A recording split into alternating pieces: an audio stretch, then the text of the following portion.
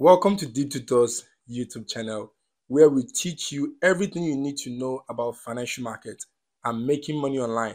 I am so excited to have you and can't wait to share my knowledge and experience with you because I've been in the market since 2017.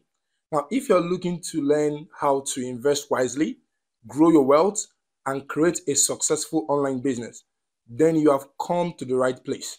Our videos are designed to both be informative and engaging, providing you with the practical tips and strategies that can help you to implement right away.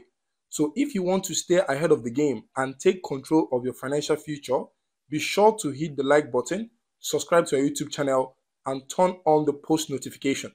Now, you won't afford to miss the next video coming. All you need to do is to stay connected. Now, thanks for stopping by and see you in the video.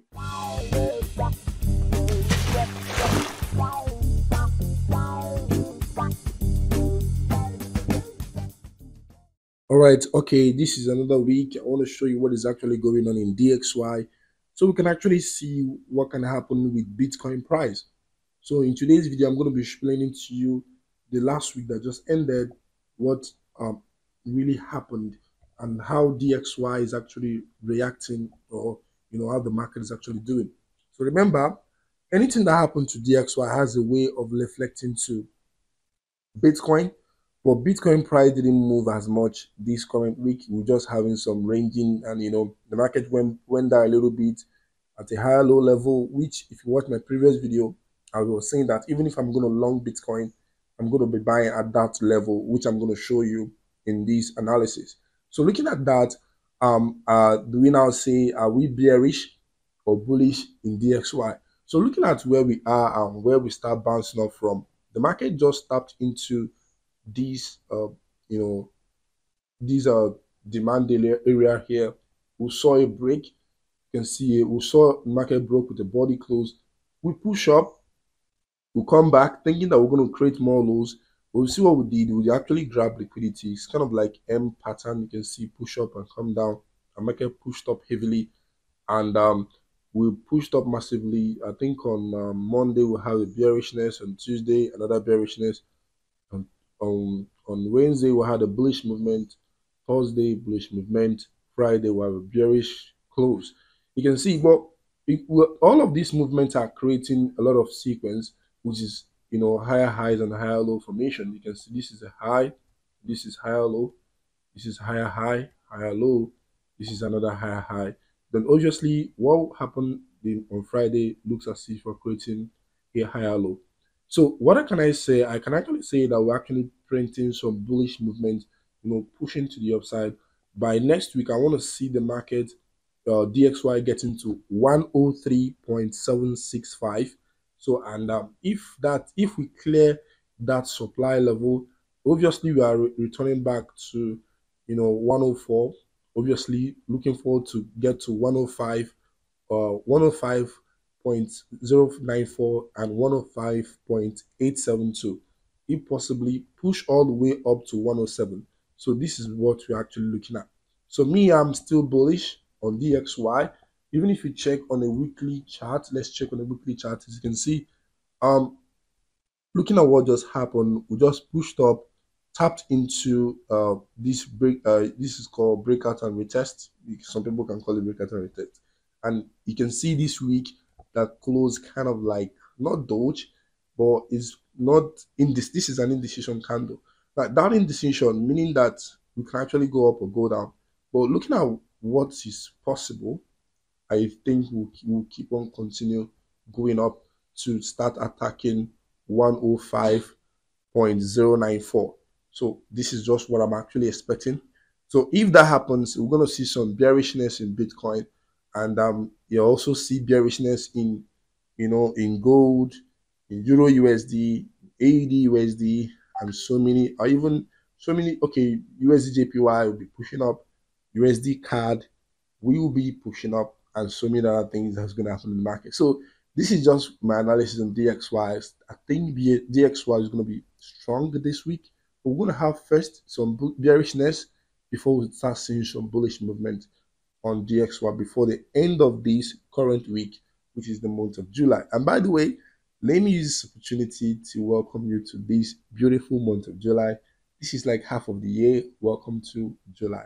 All right, let's go to Bitcoin to see what is going on in Bitcoin right now. Okay, this is Bitcoin on a weekly time frame. All I can see here is bullishness. There is no sign of bearishness until we get to 32,340. I told you guys I'm not going to be doing anything until we get to that level for me to see what the market is going to do once we get to that level. Like a lot of people will be like, "Oh, this is a double top. Let me start selling it," forgetting that we are still in a very bullish movement until we get to this supply level of 32,340. It is very important. I think that's a very strong level. So let's go to daily to see what price action is doing on the daily. Now, looking at what happened, you can see we had a very, very rough week for Bitcoin.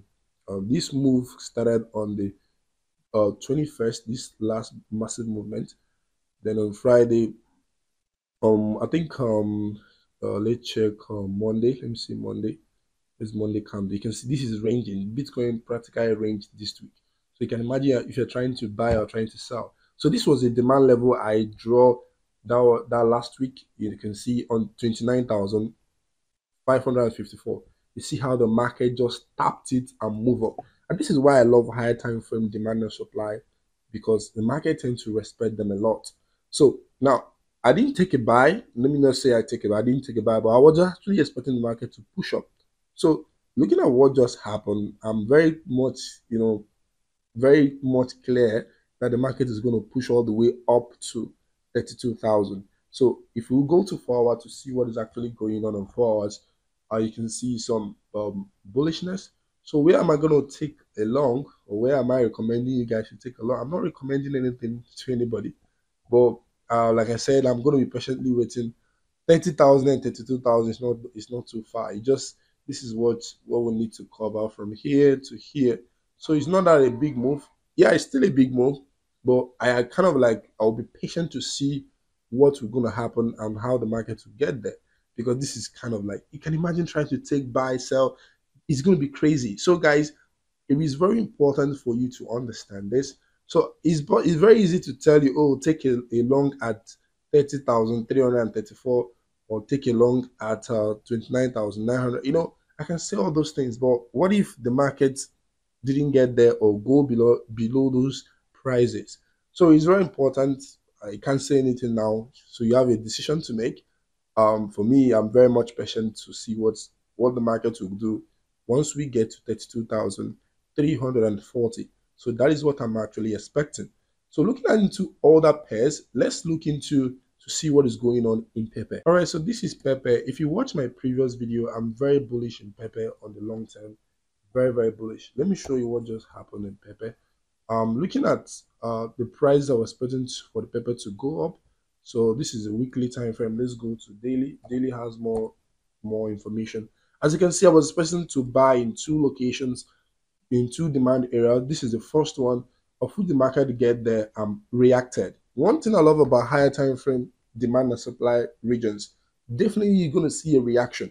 So you see that the market reacted, and because the selling pressure was much, it came down to tap into the last supply, oh sorry, the last demand, and you can see the reaction. You can see tap, move, tap again, move. You can see some kind of consolidation that happened here before we had first initiation, a little bit pullback. That's a retest.